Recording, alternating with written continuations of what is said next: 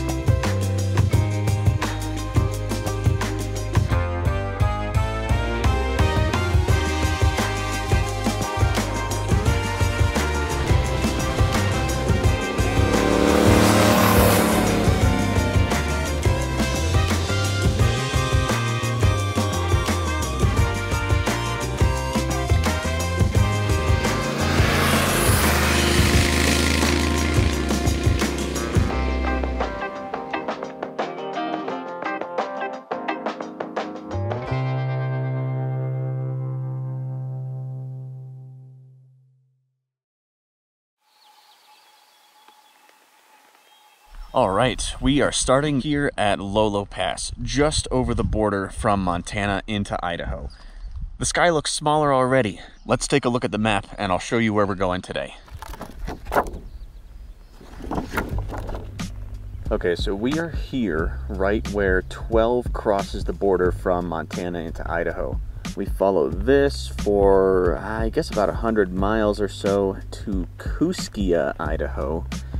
Then take 13 south for a few miles until it splits off into 14 and sort of ventures into the Clearwater Mountains to Elk City. That's where we're spending the night tonight. There aren't really any towns or services between here and Kooskia, but I filled up in Lolo, so I should have enough gas to make it there.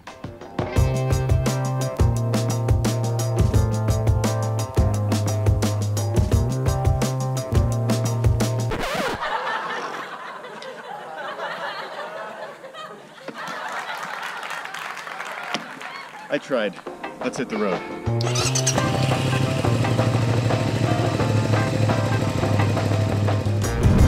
If any of you ever ride through Lolo Pass and that sticker happens to still be on the sign, take a photo of it and send it to me on Instagram or by email, and I will mail you a prize.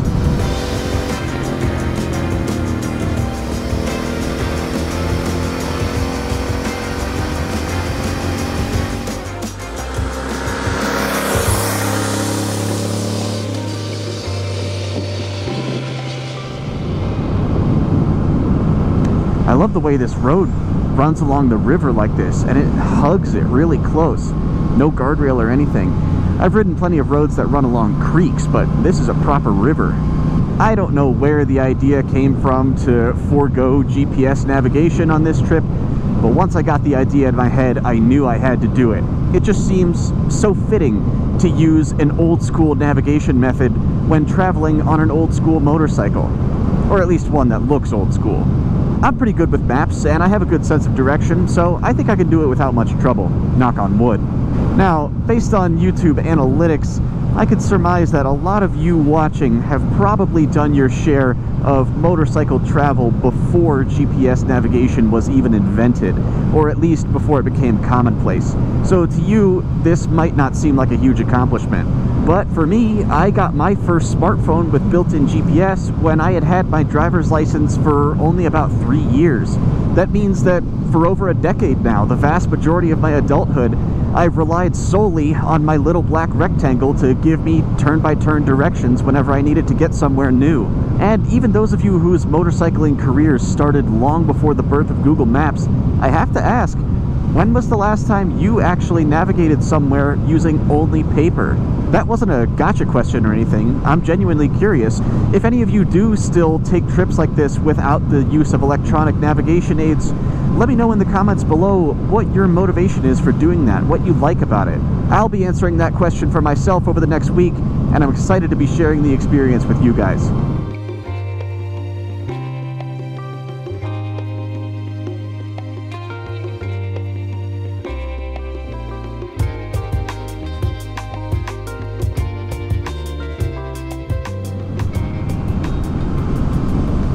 Alright, so that sign there says Kuskia is in 60 miles, and my estimated range is 133, so we should be good.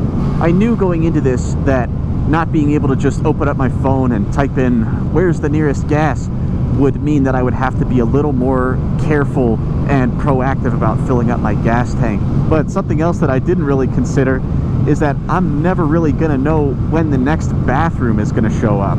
It's about 90 degrees today, and tomorrow and the next day are gonna be even hotter. So I'm hydrating like crazy, but that means that pretty much as soon as I leave one bathroom, half an hour later I've got to go again, and I have no idea how long I'll have to hold it. Worth it though. Hydrate or dehydrate.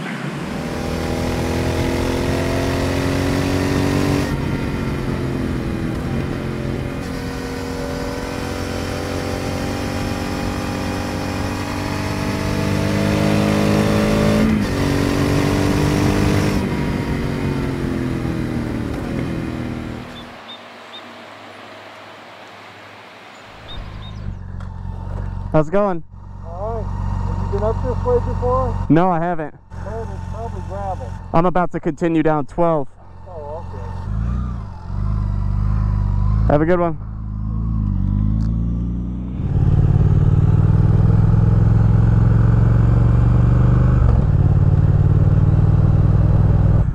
Okay, so I've seen a couple of these things, and I had to stop and check this one out. It's some kind of cable running across the river. Oh man, and it looks like there's a little carriage. Does this shuttle people across the river? That's so cool. Look, somebody delivered a package there waiting to be taken across.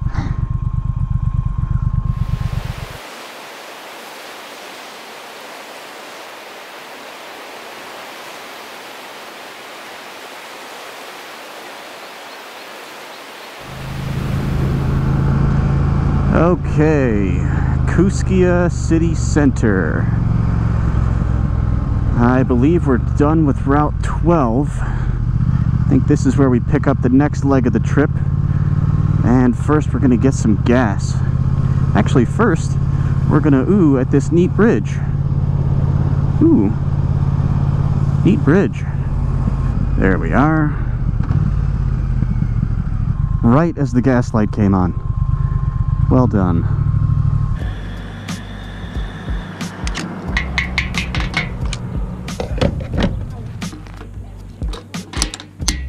Alright, so it looks like from Kuskia, we just take 13 south, about 10 or 15 miles. We pass through Harpster, and after that, there's a fork between Route 13 and 14, and we'll take Route 14 all the way to Elk City. Piece of cake.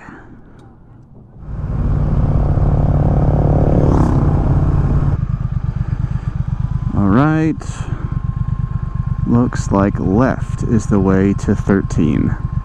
Alright, so I'll tell you a little bit more about the rules for this trip. Obviously, I can't use any electronic navigation, no GPS, no Google Maps, nothing on my cell phone. I have to just use paper maps and a compass if I need it. I am allowed to acquire new paper maps during the course of this trip. I'm also allowed to refer to publicly posted maps like at rest stops and visitor centers and things, but I am not allowed to take photos of those maps. Another resource I'm not allowed to use is the weather app on my phone, because that uses location services, so by opening it up, it would immediately give away my exact location.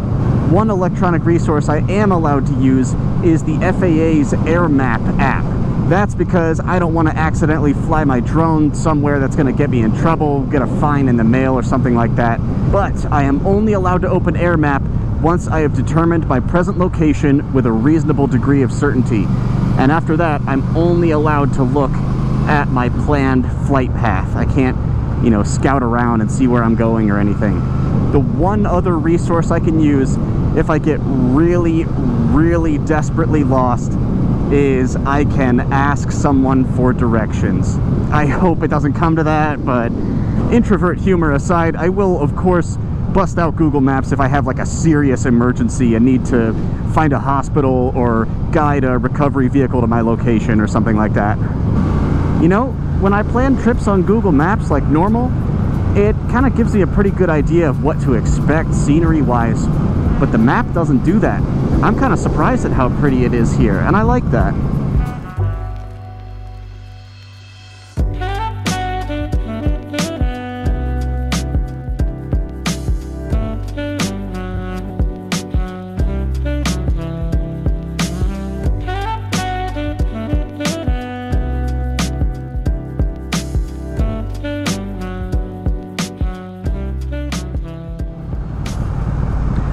Entering Harpster. All right, that means that pretty soon we're going to be looking for that fork with Route 14. If I wind up in Grangeville, then I'll know I've gone too far.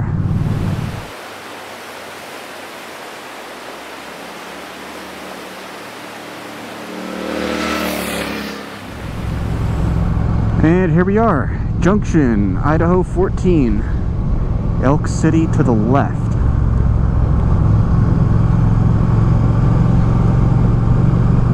So 49 miles to Elk City. This is going to be a real pretty road, but I don't think I'm going to show it today because I will be coming back out this way in the morning. So I think what I'll do today, since it is just so hot, I'll just ride straight there, and then in the morning when it's cooler on my way out, that's when I'll film like a nice little montage on this road. Elk City. This is our destination for the day. Not a terribly difficult route to navigate today, but it's only day one. We'll see what happens over the next week as I make my way across Idaho and through Wyoming. I was about to say we made pretty good time today, but then I remembered we crossed into the Pacific time zone when we came into Idaho. Ooh, wow, this is pretty out here. I swear I'm trying to keep my GoPro lens free of bugs. And here we are, Elk City Hotel. Ooh, oh my God, my butt hurts. Gee whiz. Holy crap.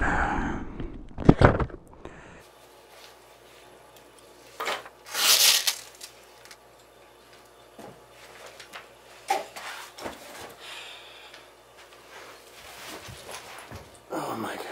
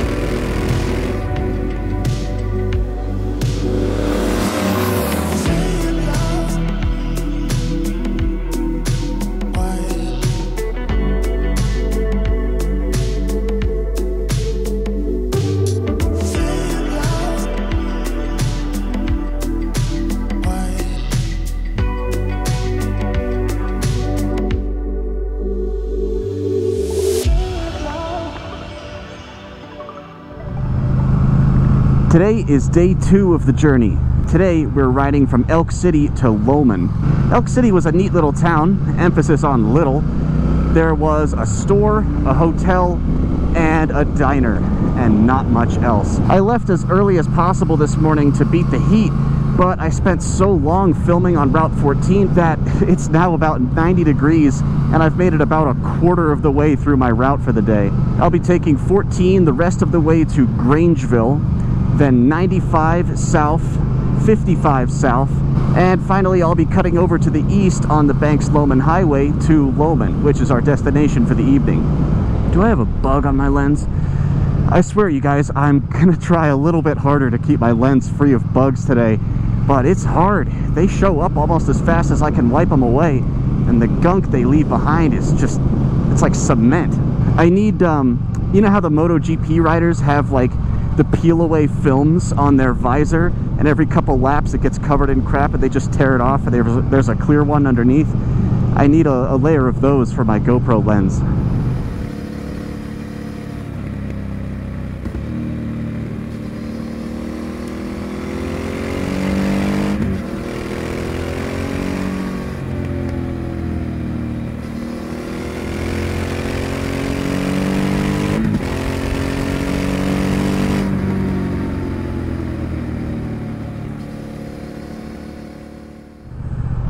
Okay, I'm guessing this is Grangeville. I didn't see a sign or anything.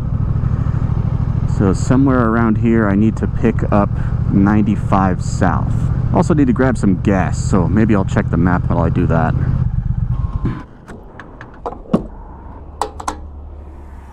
It started raining back there in Grangeville. Only lasted a few minutes, but I didn't get a chance to pull the map out, so I had to make kind of a split-second decision. I don't think this map would have been much help, though, because while it does have zoomed-in versions of some towns in the state, Grangeville was not one of them. It's just a black dot. So thankfully, I ended up seeing a sign for 95 south. We'll take this down to New Meadows, where we'll pick up 55. It looks like we might be catching up to that rainstorm as we head south. Whoa. Check this out, coming down the far side of Whitebird Hill. This is worth putting the long lens on my camera.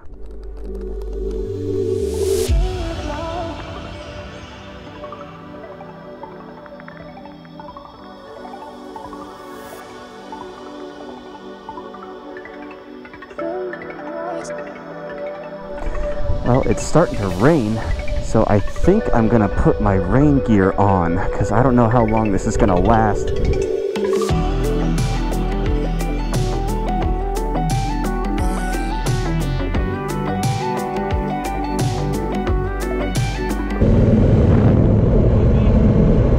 I worked up a sweat for 5 minutes putting all this stuff on. The second I put the bike in gear, the sun comes out.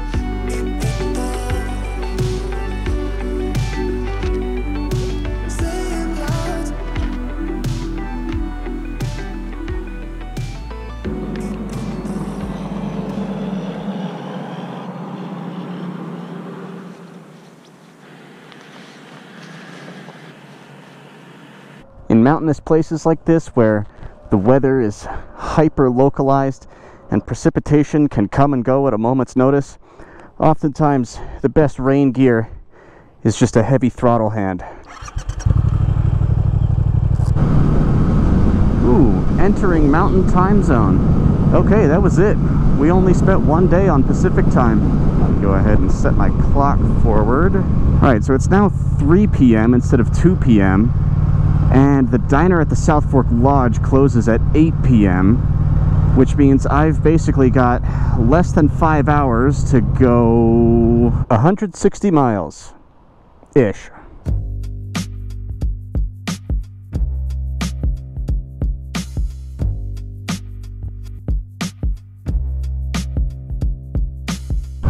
All right, entering New Meadows and 55 south.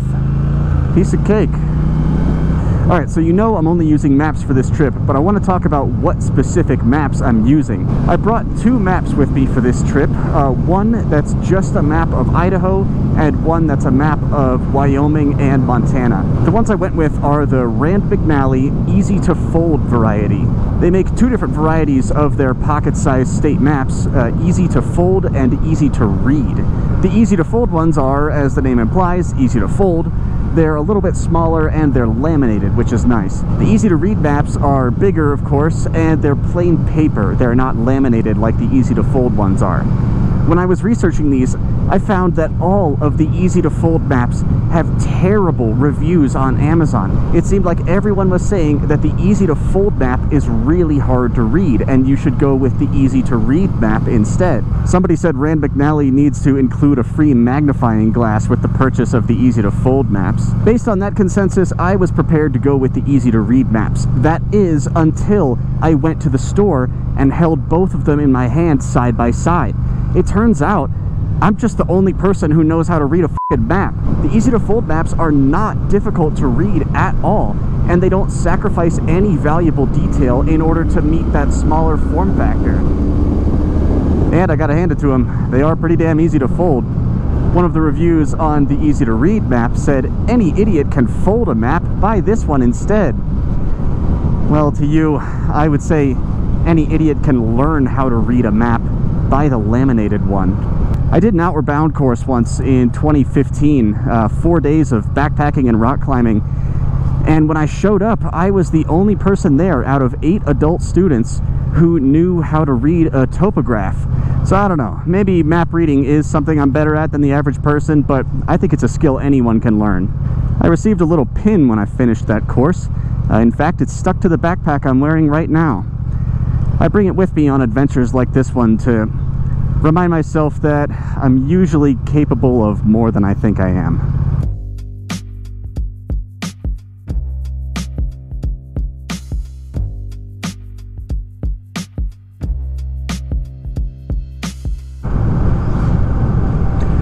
All right, I guess this is Banks, which makes this the Banks-Lowman Highway. Lowman, 33 miles. Ooh, that's better than I thought. By better than I thought, I mean shorter than I thought. I am exhausted and I'm ready to get there. This has been about, gosh, I guess by the time I get there, this has been like an 11-hour day in the saddle. Yesterday was 7 hours, 90 degrees both days and humid. Now in Idaho, 95 is not nearly as bad as a DC 95. But it's worse than a Colorado 95. This is what the Van Blamp channel is all about, you guys. Riding motorcycles and complaining about the weather. I'll be spending 2 nights in Lowman, giving myself a chill day tomorrow, save for maybe one short ride that I'm kind of interested in. One of the lessons that I learned on my last trip of this type that I took is that it really helps me to give myself off days, especially after multiple consecutive, really long, tiring days of riding.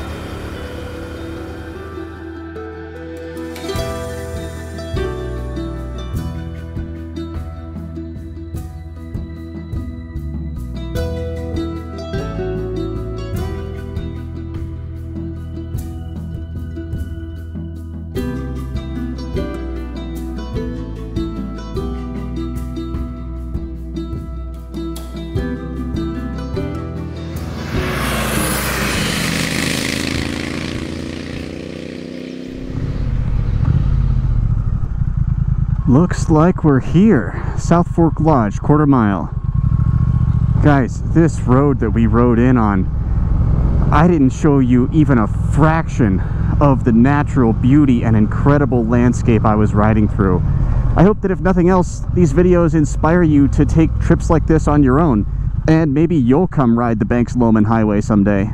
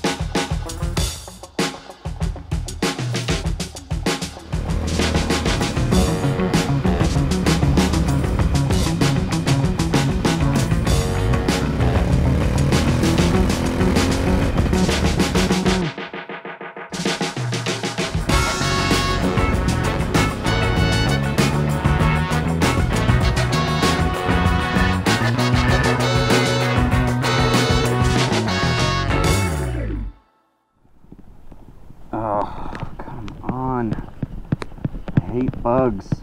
Do you notice anything different about my Speed Twin this morning? Anything at all? That's right, no luggage.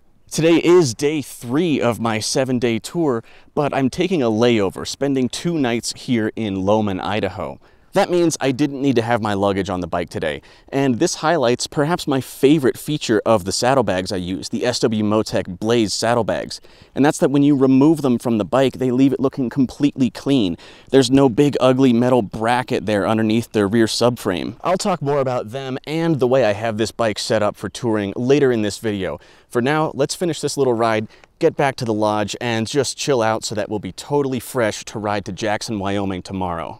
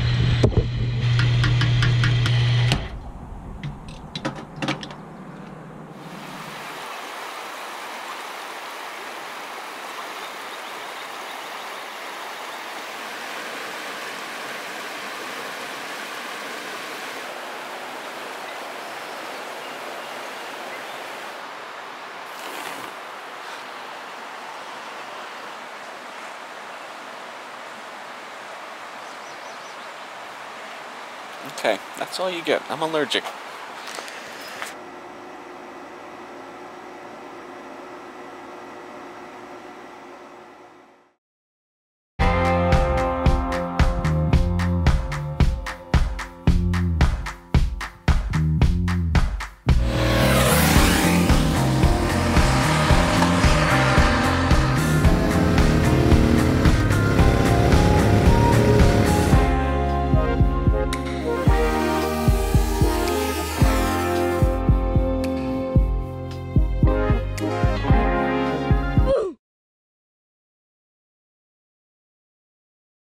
Well guys, it finally happened.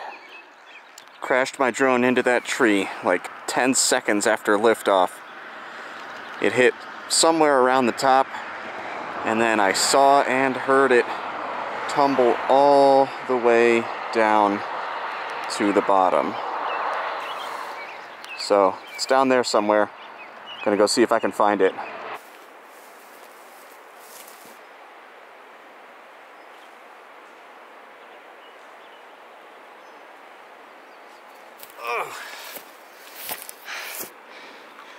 RIP.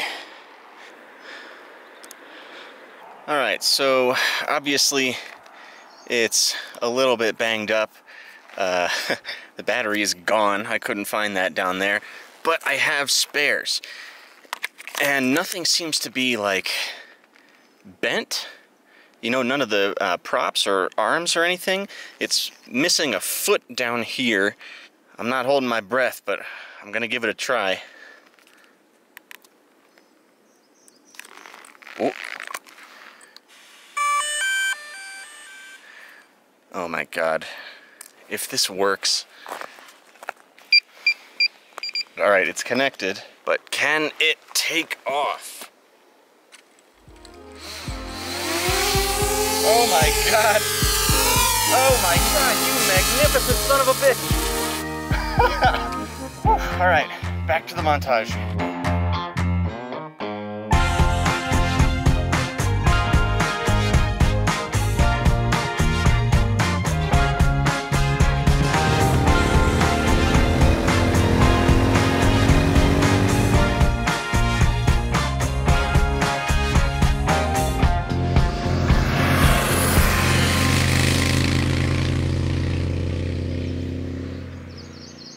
So if you ever have trouble remembering which U.S. state is which, the way I do Idaho is remember that it looks like a hand making a finger pointing gesture. So I just remember it as Idaho, no Utaho. All right, it is now the morning of day 4. I spent the afternoon just hanging around the South Fork Lodge yesterday in Lowman, recovering from those 2 very long, very hot days of riding. I really liked the South Fork Lodge. It was a neat place.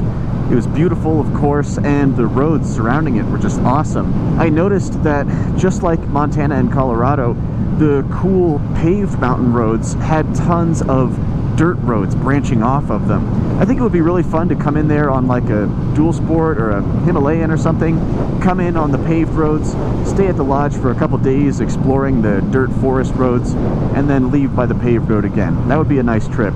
I ate dinner at the lodge too. I of course had to try the elk burger, which was really okay. It was okay. And yes, that is a side salad that I got with it. It's really hard to eat healthy on a motorcycle trip like this, so I try to cut my body a break any chance I get. Pretty much the only food I can feasibly bring with me is like snacks, jerky and stuff like that. So yes, I crashed my drone this morning as I was filming that montage. Actually, that was on the opposite side of that mountain range over there. Flew straight into a tree, probably about 80 feet off the ground, and I swear I heard it hit every single branch on the way down. And sure enough, the damn thing still flies. DJI, thank you for making such a tough product. If that drone had died, I would've, I don't know, I would've had to start a Patreon or something.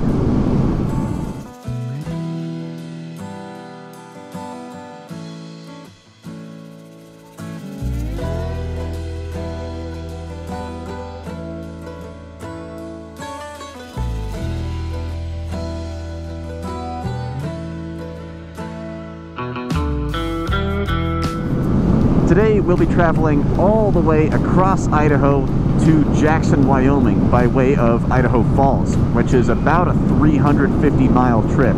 But first we'll be hitting the town of Stanley, where we're going to have a little bit of a decision to make.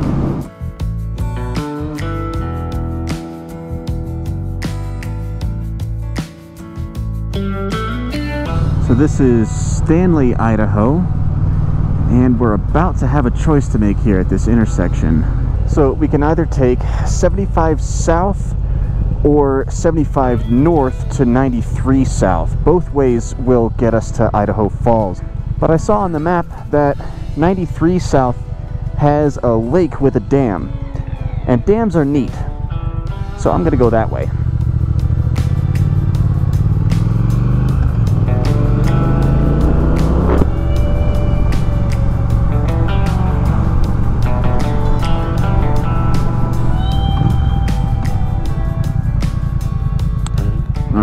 And 93 south.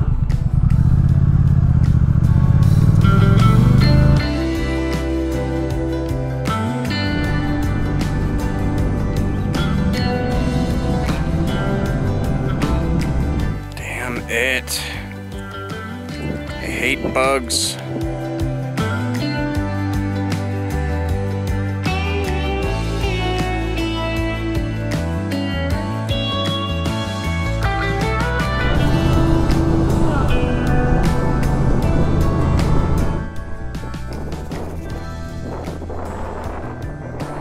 Neat.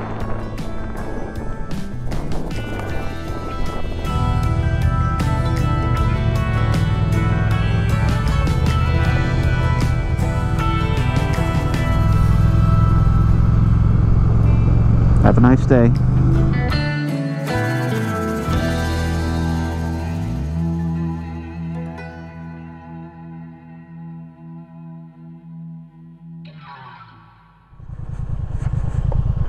We're here in Arco. I think I'm actually going to take this opportunity to do a little load of laundry. I don't have enough space in these bags to pack clothes for the entire trip, but I also can't really re-wear anything because I have been absolutely sweating my ass off the last couple days.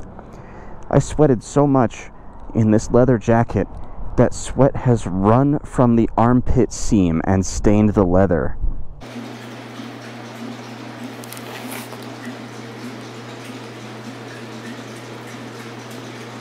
So while we wait for that load of laundry, this might be a good time to talk about my motorcycle, my 2019 Triumph Speed Twin. I just realized I'm 4 days into this motorcycle trip and I have yet to talk about the bike itself. The reason for that is that this motorcycle is what my entire YouTube channel was founded on. So I've already talked about it in depth in lots of other videos in the past that I would encourage you to check out if you're curious. I've talked about riding it in the city, I've talked about riding it in the mountains, I've talked about modding it, and I've even talked about touring on it. But for those of you who might be new to my channel, I'll just give you a brief overview of this bike, what I've done to it, and how I have it set up for this trip. So it's a 2019 Speed Twin. That's the original version. They did just announce an updated one as I record this. It's a fun 1200cc retro naked sport bike with about 96 horsepower, and it's an absolute blast to ride. But I did need to make a few changes of it to get it just the way I wanted it. One of those changes was the tires. It came with Pirelli Diablo Rosso 3s, which were more or less wasted on me. That's a super sport tire and I am not a super sport rider. So once those squared off, I replaced them with these Michelin Road 5s. Next, I've got these CRG Hindsight lane splitter mirrors. Now the bike comes with bar end mirrors and I did like those a lot, but I think these look just a little bit better and I like the fact that you can fold them in when you need to clear a tight gap. I have the Tech Bike Parts progressive front fork springs with the top nut adjusters, as well as the Tech Bike Parts rear shocks with the reservoir. I hope you can see that in there. I always felt that the stock suspension was fine for my weight and riding style, but there was room for improvement in the handling department, especially as it relates to carrying a pillion, and I would say that this Tech suspension did the trick. I also have these Koso Apollo heated grips here. They work pretty well and I like the integration, but the installation process was kind of a pain in the butt. I think it would have been worth springing for the OEM Triumph heated grips. Now we move into my actual touring setup. I use the SW Motec Blaze saddlebags. They're a semi-rigid saddlebag that are 14 liters each unless you zip these gussets out and then they become 21 liters each. What I like about them is that when you remove them, the bracket that they rest on is also removable. This metal bar here, you slide that out and all that's left is this little black housing that piggybacks on the pillion foot peg support. Looks totally clean. You would hardly even know it's there. So on days like yesterday when I don't actually need to travel to another destination, I just remove the saddlebags, remove the support arms, remove this, and then I have a totally unladen motorcycle, totally clean looking, to enjoy on the mountain roads and in front of the camera. Lastly, I've just got this sort of dry bag here with all my rain gear in it, my jacket, pants, and gloves, my boots that I wear, the Tourmaster Solution WP. Those are waterproof on their own, so I don't need to change those when it starts raining, but I keep this bag just strapped down with a bungee net. The Blaze bags have been working out really well for me. I wish they were a little bit bigger, but they haven't given me any technical problems. Nothing's breaking, nothing's wearing out.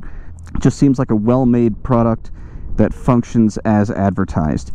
In one of them, I have laptop and charger, chain lube, a tool kit that I threw together, a tire plug kit, and a pair of street shoes and jeans, because I don't need to be walking around town in these bad boys in the evening. I've also got my toiletries in there.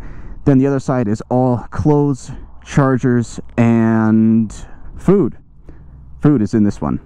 Then all my camera gear is in my backpack, along with a few other odds and ends. Now I'm going to head over and see if that laundry is done so we can get back on the road.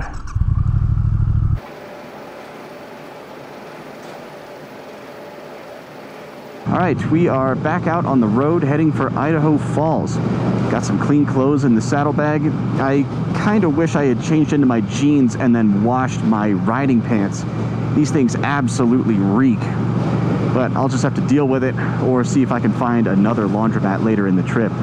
So there are two questions that I know people are going to ask me about the Speed Twin. One is, does it have cruise control? And the answer is no. I also do not wish that I had cruise control. I feel completely fine just holding the throttle at the right position for however long I need to. The other question I know someone is going to ask is, how do I deal with not having a windscreen? And the answer is, I just do. wind blast just doesn't bother me on motorcycles. Maybe if I was going to spend all day, multiple days in a row, going 90 or 100 miles an hour, but that's not what I do. I keep my freeway cruising to a minimum, and even when I do have to spend a couple hours going 70 or even 80 miles an hour, it's not that bad. So no, throttle hand cramps and wind fatigue are not what wear me out on this motorcycle. What does wear me out is the seat. It's comfortable for a while. I've definitely sat on way worse seats, but it's not great either. I would say that after about somewhere between 200 and 250 miles, my butt starts to hurt real bad.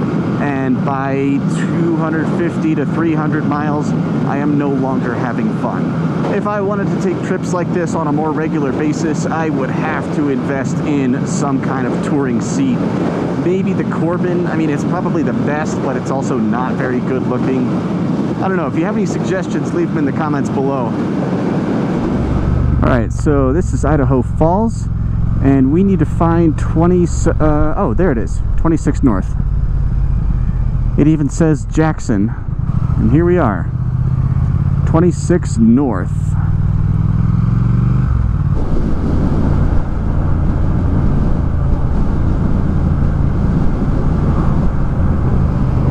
I failed to hit record beforehand, but we just made a left turn onto Idaho 31 from Swan Valley. And man, this whole navigating thing is easy. I've had no trouble negotiating any of these routes these past few days. I thought that this whole no GPS gimmick was going to be like, ooh, what's the millennial going to do without his precious smartphone?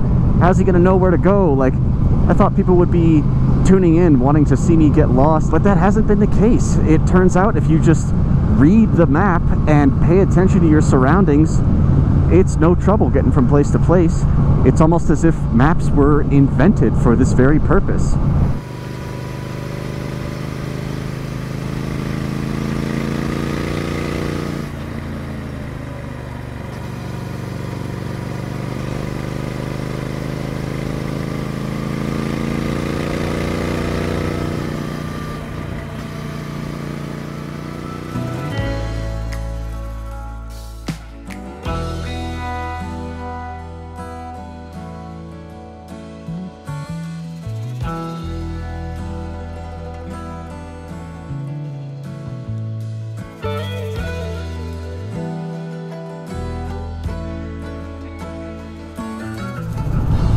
Man, is this a gorgeous stretch of road or what? Look at those peaks over there. Is that the Grand Tetons? I guess I'll find out tomorrow. I want to give a special shout out to Steve and Sean, two guys who I met earlier today when I was stopped over by that dam. I wish I knew a little bit more about cruisers so that I could say what they were riding, but whatever. We talked for a few minutes and they gave me a recommendation for a route for getting to Jackson, and that brought us over that awesome mountain pass and into this beautiful scenery. If it hadn't been for you guys, I would have just ridden straight through Alpine and had no idea what I was missing. Just goes to show you, GPS is great, maps work fine too, but sometimes there is just no substitute for local wisdom. Thank you guys.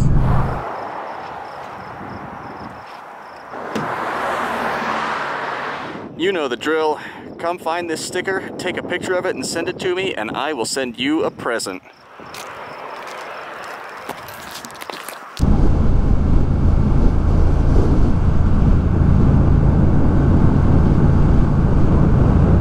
And here we are, Jackson, Wyoming. It's been a long day in the saddle, about 12 hours and 350 miles, and I am beat. I was originally going to spend 2 nights here in Jackson until I saw the price of hotels. So I'm just spending 1 night to the tune of, and mind you, this is not the Holiday Inn, this is not even the Holiday Inn Express, this is Motel 6.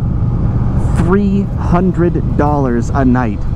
So yeah, as much as I could use a break after today, we are going to be checking out tomorrow morning and getting right back on the road.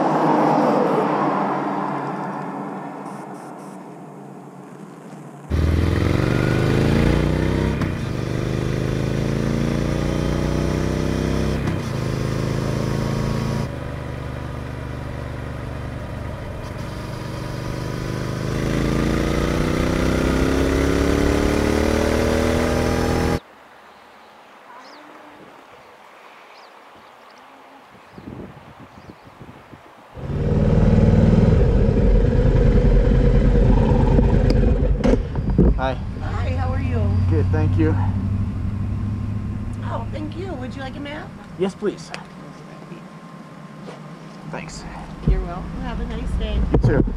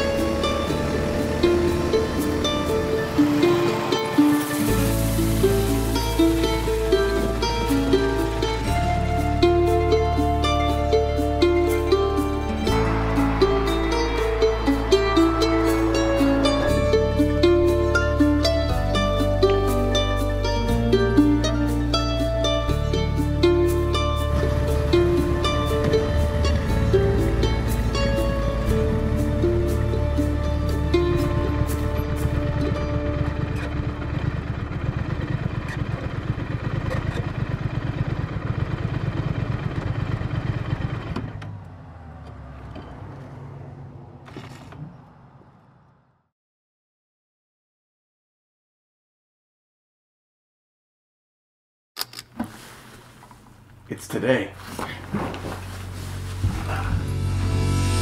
Today is day 6 of the No GPS Tour 2021.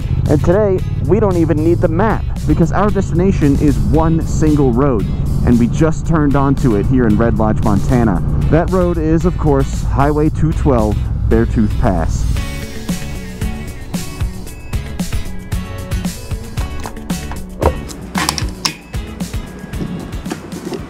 Do a quick Google search for best driving roads in America.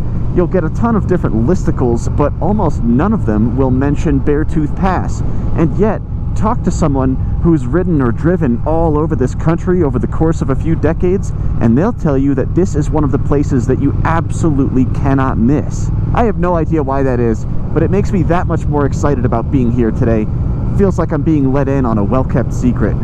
The real meat of Beartooth Pass is a stretch of about 30 miles. It climbs to an altitude of almost 11,000 feet, and from what I understand, offers endless, overwhelming alpine views and switchbacks. Should be the perfect road to enjoy on my Triumph Speed Twin.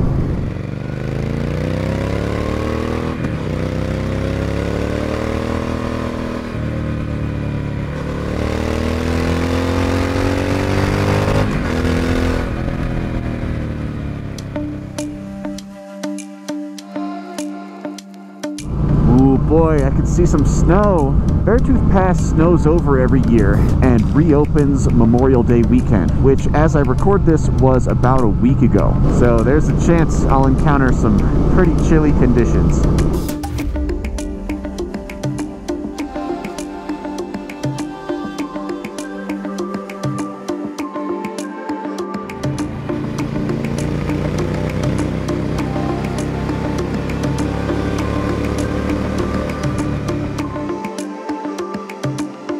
Wow, I cannot believe I finally made it here.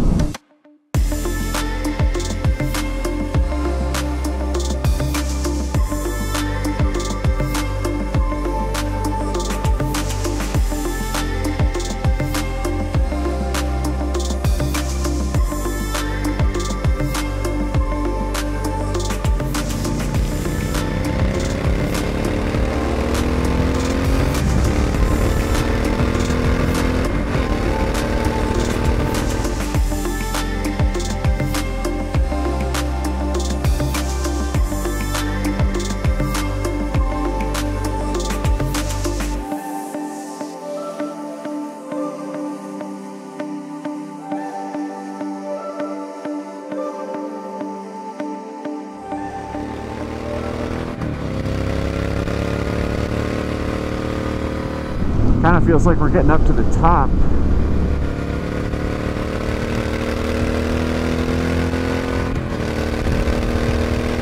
I feel like I am in the sky. I'm reminded of how I felt on Pikes Peak. This feels like it's an alien planet. It's really windy up here and really cold too. Hard to believe that just 3 days ago in Idaho, it was so hot that I was sweating through the armpit of my leather jacket. Leaving Montana, there we go. I thought there would be a Wyoming sign or something.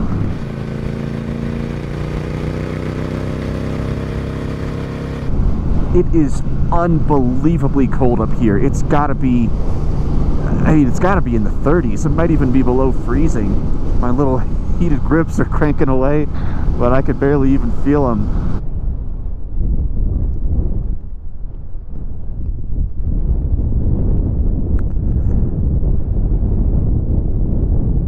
What's that?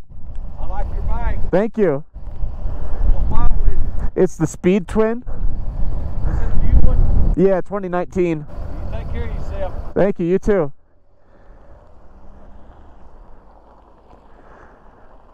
I like that rig. I'd get something like that. Put this on the back of it, drive it around the country. That'd be awesome. Oh my God. We're still not even at the top.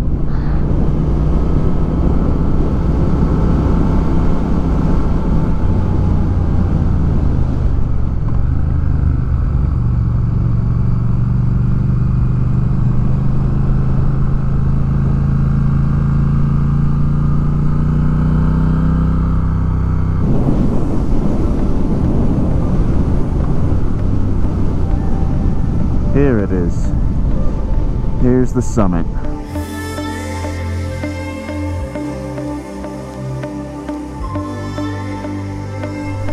I want to film so much stuff, but I can hardly even bring myself to take my gloves off and get my camera out of my backpack.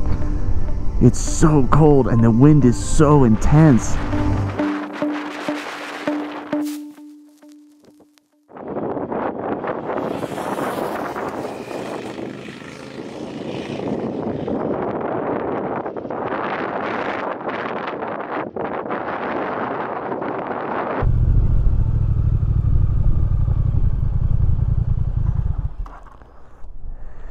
Here's a good one.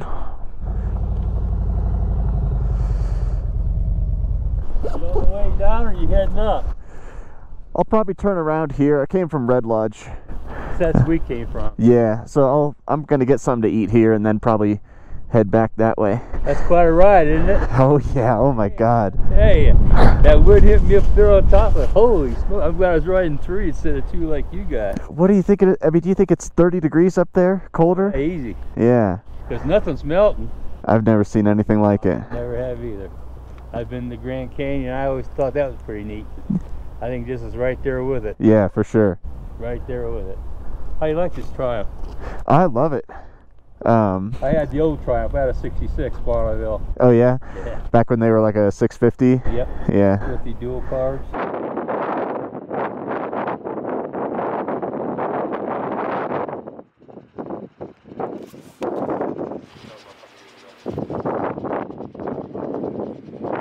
Just got some coffee and a muffin there at the top of the World Store. But before we get back on the road, there's one thing I gotta do.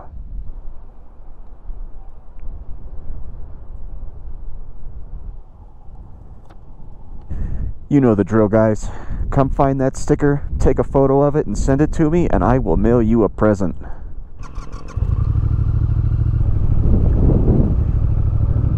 I think I'm actually going to go back the way I came, back to Red Lodge. I had originally thought about going all the way into Yellowstone to Lamar Valley in the northern part, because that's supposedly a really good place to view wildlife, but that's another 30 miles away. There's a sign there that says expect delays from road work. And yesterday I rode my motorcycle within 20 feet of a buffalo, so that scratched my wildlife itch. Plus, the real meat of Beartooth Pass is back this way, and I'm eager to ride it again. Guys, I think something might be wrong with my bike. My dash is lit up like a Christmas tree. The ABS light is on, check engine light, traction control light, and the little service interval wrench.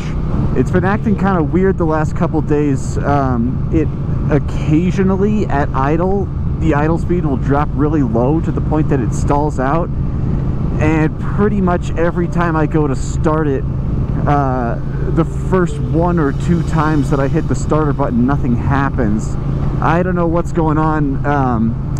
I'm gonna try and get back up the pass without turning the bike off. That way, if it does die, I can at least coast all the way back down the other side to Red Lodge. Oh man, this sucks if this is where my Speed Twin dies for no reason.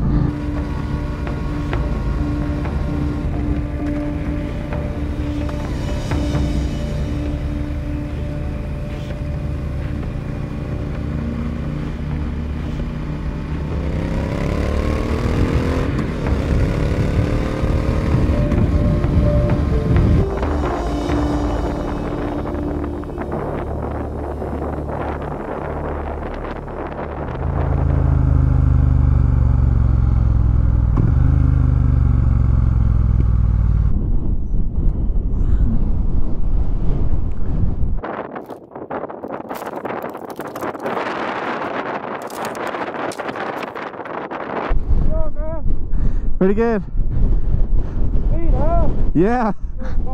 Me too.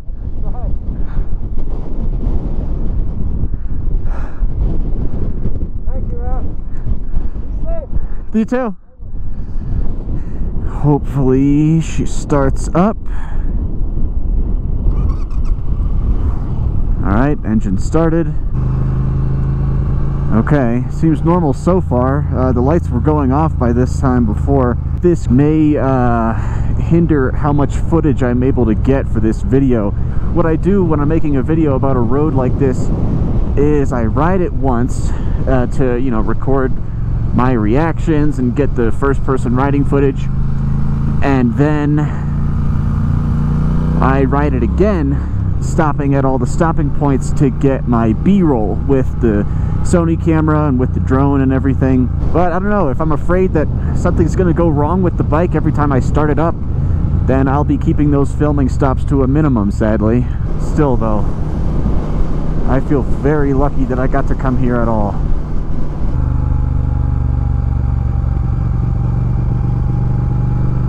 We're about halfway down the Montana side. I thought maybe I'd fly the drone, but it's still too windy. Fingers crossed. Oh.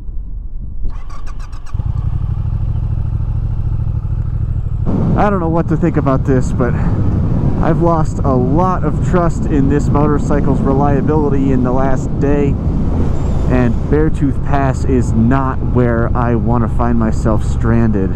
I want to, at the very least, get back to my hotel in Red Lodge, and then hopefully tomorrow it can get me back across the state to Missoula, where my car and trailer are, and after that I can just haul it back home to DC. So yeah, it sucks if something's really wrong with it, but all I really need it to do is get me back to Missoula. So as disappointed as I am about losing confidence in my motorcycle, I'm even more disappointed about the footage that I missed out on that I could have gotten. I could have gotten more flybys, more B-roll of overlooks. I mean, I didn't show you guys even a fraction of what Beartooth Pass has to offer. So if what you did see in this video was enough to inspire you to come here and see Beartooth Pass for yourself, well then I would consider it a huge success. And believe me, whatever you think is here, there is 10 times more.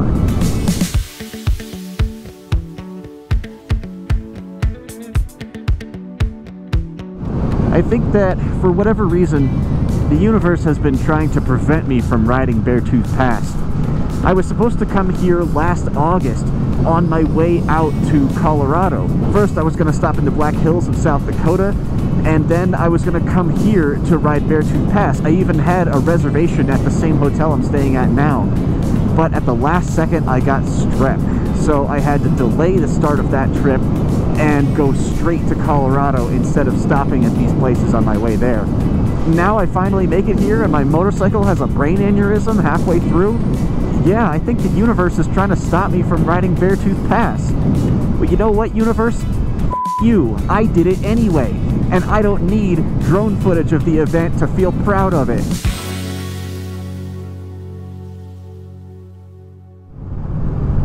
Today is kind of the end of the story for the No GPS tour. Tomorrow I'm just going to jump on the highway and blast across the state back to Missoula.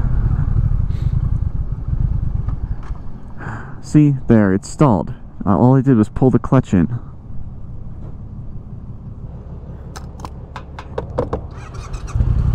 Oh, okay, look. Trip 1 reset a couple miles ago. Probably when I restarted the bike there on that corner. I did not do that. I always reset trip 1 when I get gas. Oh man, this is weird. And there it goes, it stalls. Just pulled the clutch in. Oh, this is bad.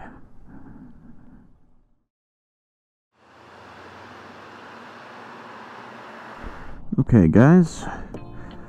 Let's see if the old Speed Twin starts up. And a 1.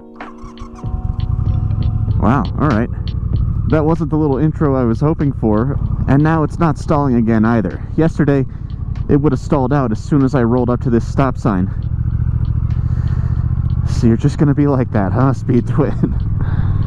All we're doing today is leaving Red Lodge, Montana, and making a beeline west across the state back to Missoula, where my car and trailer are. And lastly, I will of course assess how the whole no GPS thing went.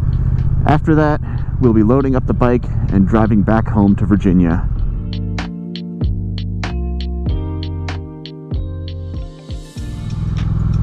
And here we are about to get on Route 90 and just book it west across the state. Yep, still not stalling. Oh, I forgot to mention the other weird thing that this bike does is every time you hit the starter button, regardless of whether it fails to crank or successfully cranks, every time you hit the starter button, things change in the display. It will cycle through like odometer or trip clock, or, you know, clock. Shit, I just missed that because I was talking. And it will also, and this is more recent, it will also cycle through the rider modes like rain, road, and sport. It'll start flipping through them while you're holding the starter button, which I believe it's not supposed to do. Here's I-90, and we are going in the direction of Butte, Montana. Alright guys, well, we just got on the highway. It's very loud now, so I'm sure you don't want to listen to me yell into the microphone. And also, this is my absolute least favorite thing to do on a motorcycle. So I think I'm just going to catch up with you later. I think for now, I'm just going to take a little nap. Alright, so see you in a few.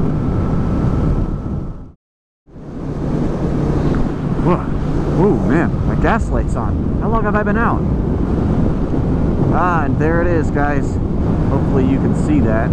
ABS light flashing, and check engine light, traction control light keep coming on. There's the service interval wrench keeps coming on. Alright, getting gas in Cardwell. I think we made it far enough that this next tank will get us all the way to Missoula. I can't tell you exactly how far we got on the previous tank, because somewhere along the way, my odometer stopped working. It did eventually start working again, but I swear I rode at freeway speeds for a good 10 minutes or so, and the odometer never went up.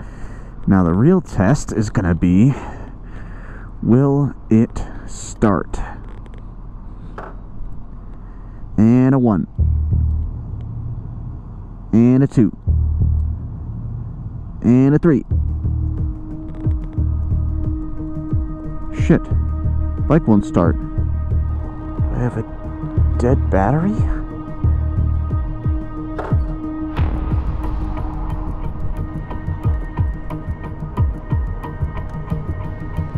I've got no power.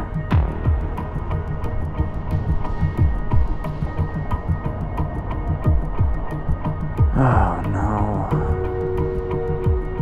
Alright, there's a slight slope to the entrance of this gas station.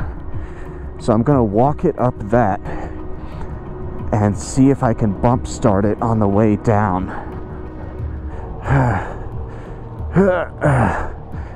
Okay.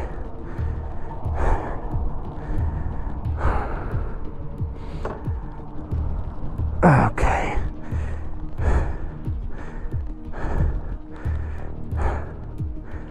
How about now? Ignition's on. Okay.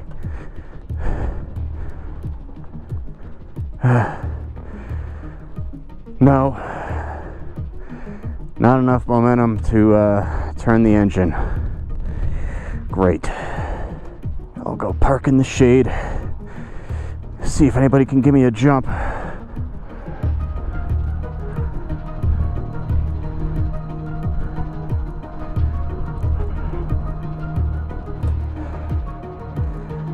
Oh my God. I don't f***ing believe this.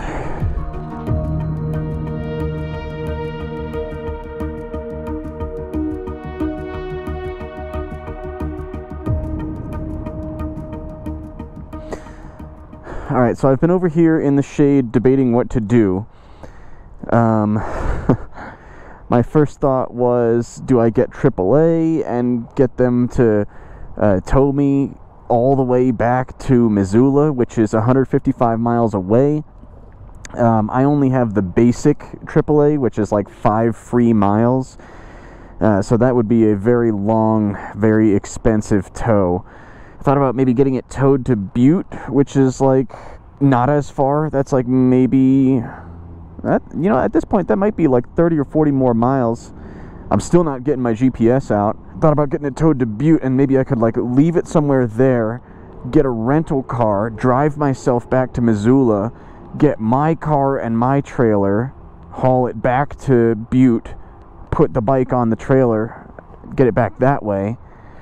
So I looked under the seat and I noticed that the rubber cover on my red terminal was like melted. It's like melted onto the screw there. And I thought, that's super weird. It's like it has a short or something. Like, why would it be heating up like that? So what I did, I mean, I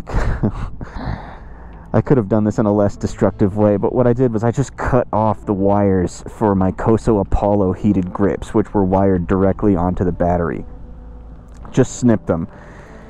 And when I turned the key a minute ago, the dash powered on again, and I heard the fuel pump whir up and everything.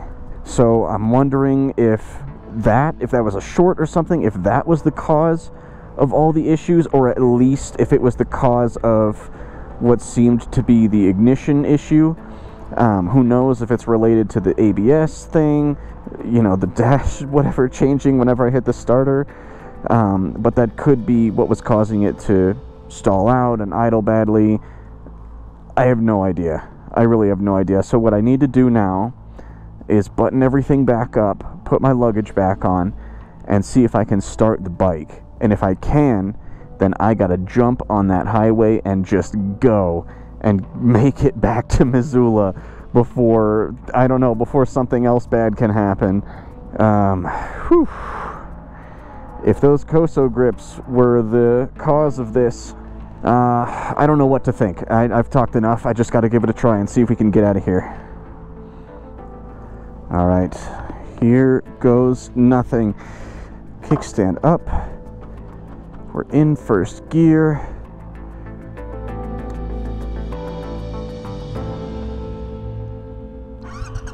Oh my God, it worked. Let's get the f*** out of here.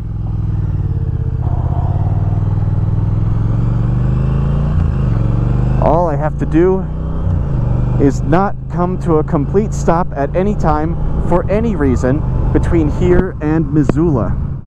All right, we just made it through Butte, Montana. So far, so good. Just got done crawling through a construction zone, and it looks like we may be headed into some weather. If that's the case, then I'll probably have to stop recording this video because my GoPro is not waterproof when I have the microphone plugged into the little side port. Ooh. Yeah, that really looks like precipitation. I'm gonna pull under here. Time to put on my rain gear.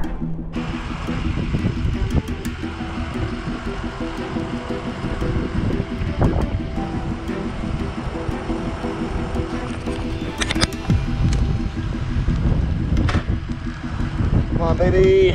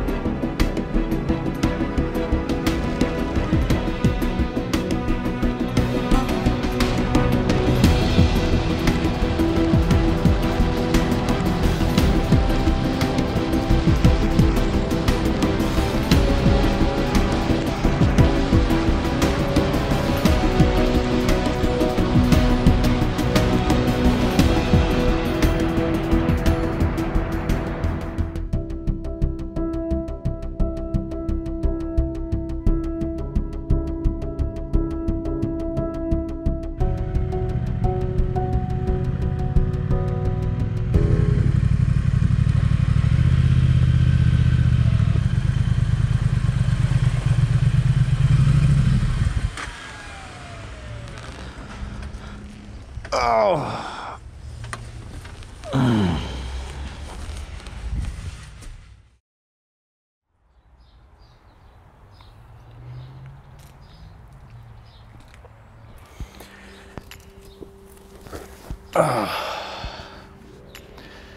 So the Speed Twin did get me safely back to Missoula.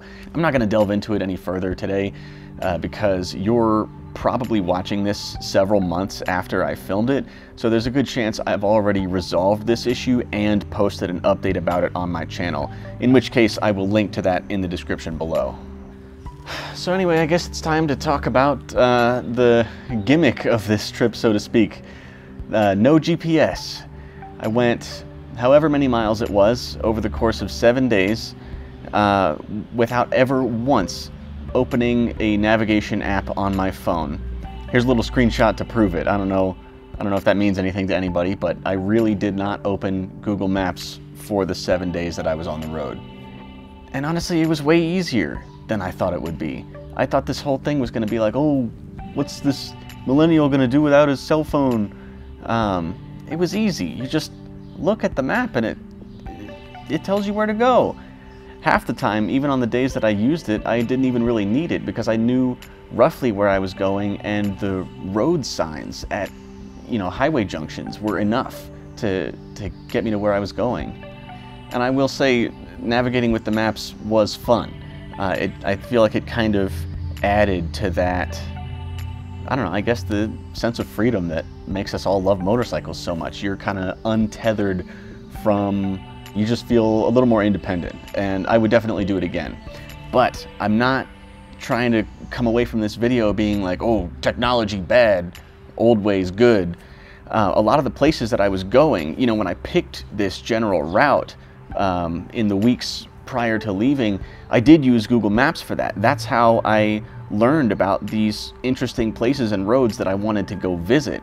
So even though I used the maps during the course of the trip, I still owe GPS or owe Google Maps for the fact that I even knew to go to these places at all.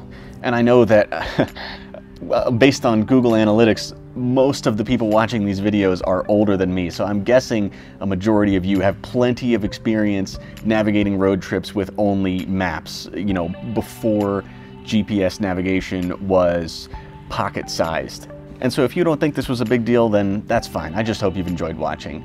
And to anybody else of any age watching, I would hope that this trip has maybe inspired you to take your motorcycle and maybe push your comfort zone just a little bit. Find something that you're not entirely sure you're able to do and go do it. Who knows, whatever it is might be way easier than you think. Well, anyways, it's time for me to load this bike up, get home, and start planning my next adventure, I guess. This has been a good ride. I'm gonna remember this one.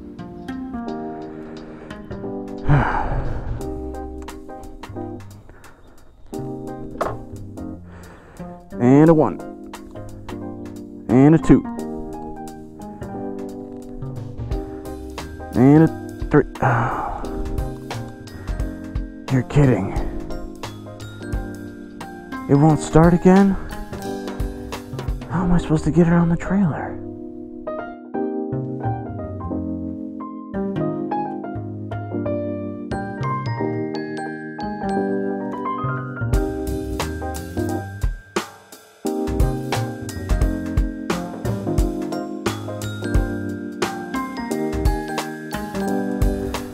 Come on, man. And it. Oh my God.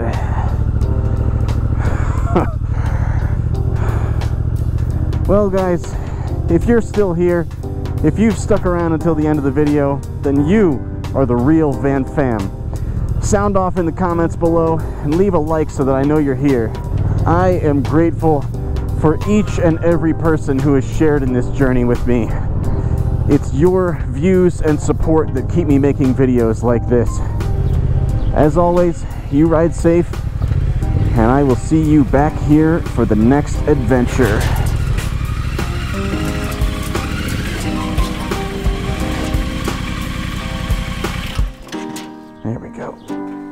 Oh, goodness. For